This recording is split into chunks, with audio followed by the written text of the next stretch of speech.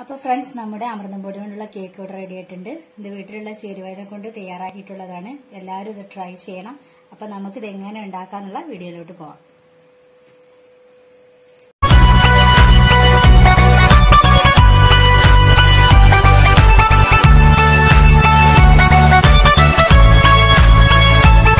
ആവശ്യമായ സാധനങ്ങൾ: അമൃതം പൊടി.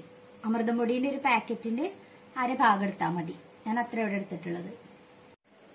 ഒരു മുട്ട, ഒരു ടേബിൾ സ്പൂൺ കാപ്പിപ്പൊടി, ഒരു കളറിന് വേണ്ടിയിട്ടാണ് ചേർക്കുന്നത്, പഞ്ചസാരയും ഏലക്കായും, അര കപ്പ് പാല്. ഏലക്കായും പഞ്ചസാരയും പൊടിച്ചെടുത്തിട്ട് നമ്മുടെ മുട്ട കൂടെ പൊട്ടിച്ചൊഴിച്ചിട്ട് നന്നായിട്ട് മിക്സിയിൽ ഒന്ന് അരച്ചെടുക്കാം.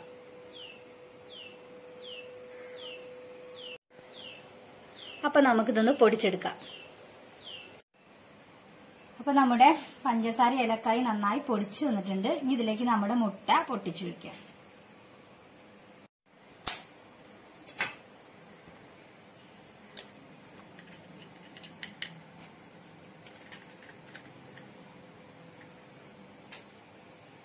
ഒരു തുള്ളി വാനില എസൻസ് ഒഴിക്കാം. ഇത് മുട്ടയുടെ പച്ചമണം മാറാൻ വേണ്ടിയിട്ടാണ്.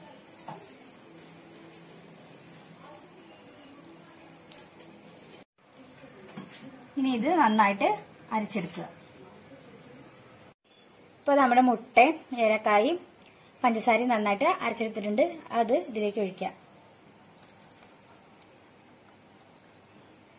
ഈ ജാറിക്ക് തന്നെ കുറച്ച് പാലൊഴിച്ച് ഒന്നും കൂടെ ഒന്ന് കറക്കിയിട്ട് അത് ഇതിലേക്ക് ഒഴിക്കുക. കാരണം ഇതിൽ കുറെ പഞ്ചസാര ഒക്കെ ഒട്ടിപ്പിടിച്ചിട്ടുണ്ട്. അത് കിട്ടാനും കൂടെ വേണ്ടിയിട്ടാണ്.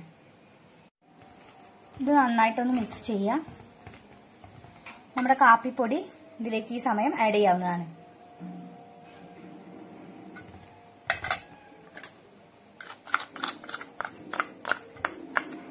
ഇതിലേക്ക് ഒരു ടീസ്പൂൺ ബേക്കിംഗ് പൗഡറും കൂടെ ആഡ് ചെയ്യാം.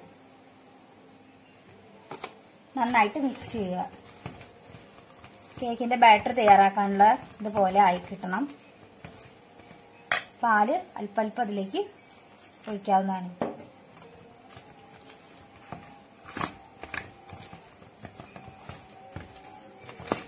നല്ല മധുരമൊന്നും ആവശ്യമില്ല. അമൃതം പൊടി ഓൾറെഡി നല്ല മധുരമുള്ളതാണ്.